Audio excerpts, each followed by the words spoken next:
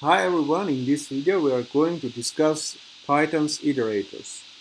We are doing that to understand in the next video the generator functions, but first we need to understand what are iterators in Python programming language.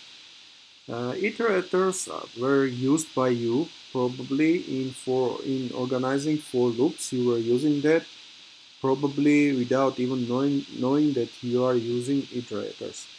Now we will define our iterator and we will use that iterator with for loop, and you will see how that works. And iterators, and to do that we are going to use Fibonacci sequence in which each number equals to the sum of the preceding two numbers. First two elements are 0 and 1.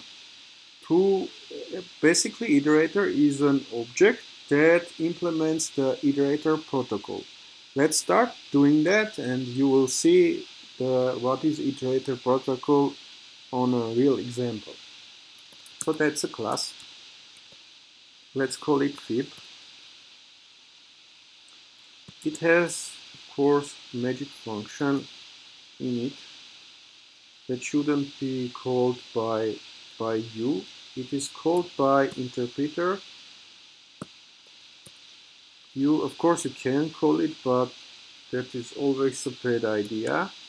We are passing to the constructor the parameter max, which is the highest value of a Fibonacci sequence number our iterator will be able to generate, and we assign this number to our self-max variable. And for implementing the iterator protocol, first we are creating another magic function called iter, which is being called by the constructs that are using iterators. And this function should return an object that has defined a function called next.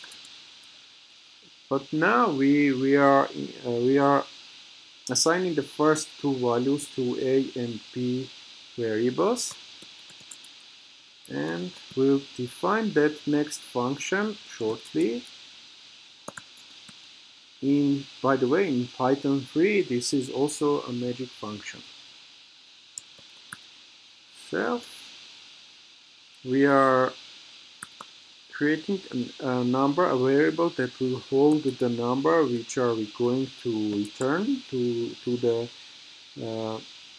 piece of code that calls this next function.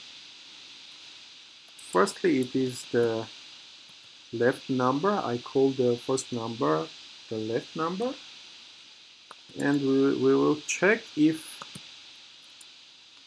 our fib, the number we are going to return, is higher than the maximum allowed number. Then to implement the protocol, the iterator protocol, we have to raise an exception called stop iteration. Again, this is for protocol, and change the values of the left and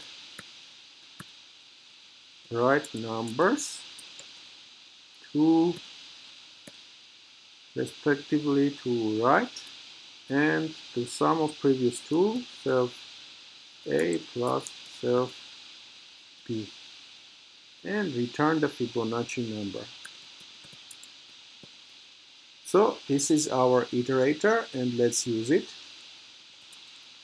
For e in fib 10, which is our maximal Fibonacci number, print I. So now we will see the first elements of Fibonacci sequence until 8, because the next one is greater than 10. So we can increase this number and that will not increase the amount of used memory, which is kind of the most important benefit of the iterator object. So this is how iterator protocol implemented. This is how Python iterator looks. And let's move on to discuss the Python generator functions, which are, I will say by secret, are also iterators. So subscribe, like, and if you have questions, feel free to ask those in comments. Bye.